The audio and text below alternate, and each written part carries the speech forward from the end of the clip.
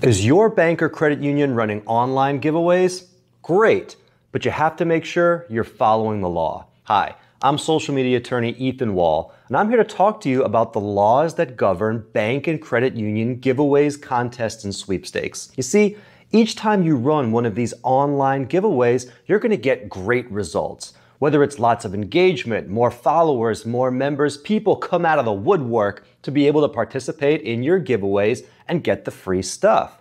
But some financial institutions don't know that these online giveaways are governed by state and federal law, and failure to follow them could get you sued, criminally charged in some cases, or have your social media account shut down for failing to follow the terms and conditions. So what do you need to do if your bank or credit union is running one of these online giveaways?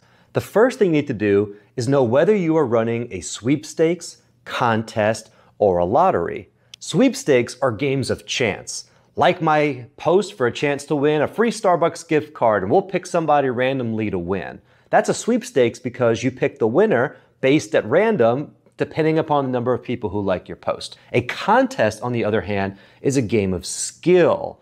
This might be something like post a photograph on our timeline on Valentine's Day about how much you love our bank and use the hashtag #ILoveMyBank for a chance to win an all-expense paid vacation to Hawaii. Here, it's a game of skill because people have to follow specific types of criteria in order to win.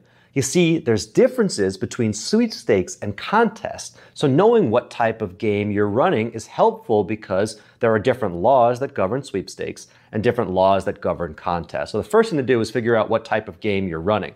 If you also happen to be running a lottery, that's illegal, and there are criminal charges if you do so. So you have to be very careful to make sure your game is a sweepstakes or a contest and not a lottery. The second thing that you're going to need to do is prepare the rules of the game or the terms and conditions. Let's say you and I are playing a game of soccer, and we pick a bunch of teams and we're ready to play.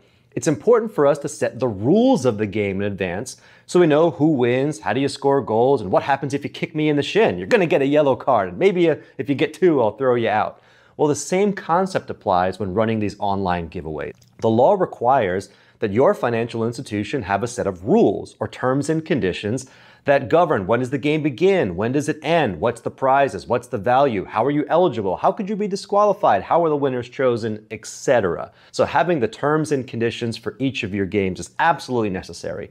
The third and final thing you need to do is to have the right types of disclosures. There are different disclosures that may be required if you're running a sweepstakes or a contest. And you might need to post these disclosures or a short form of those disclosures when you're promoting your giveaway online so people know where to find the rules and the terms and conditions. So if your bank or credit union is running these giveaways, you need to make sure you follow the law. How can you do that?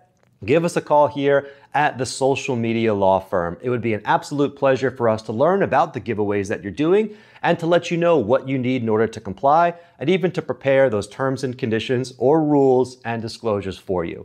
And if you want to learn more information about other social media legal risks that might apply to your bank or credit union, just visit financialfridays.co to download our free guide on how to protect your bank or credit union from social media legal risks.